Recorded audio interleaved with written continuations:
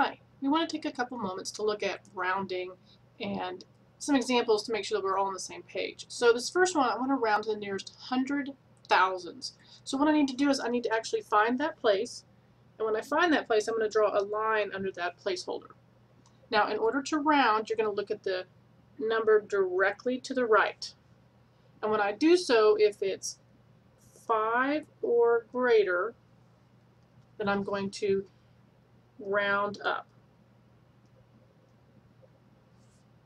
And if it's less than 5, I'm going to leave it the same.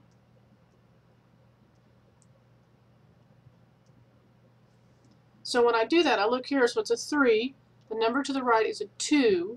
Well, a 2 is less than 5, so I'm going to leave it the 3 the same. So this is going to be 9, 3, 0, 0, 0, 0, 0. So anything that's after the 100,000s place, you're going to replace with 0. So now it is rounded to the nearest 100,000s.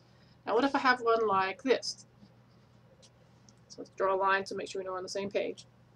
So now I want you to pause this video, and I want you to try this one, and I want you to round still to the nearest 100,000s. Welcome back. Let's see if you got the right answer.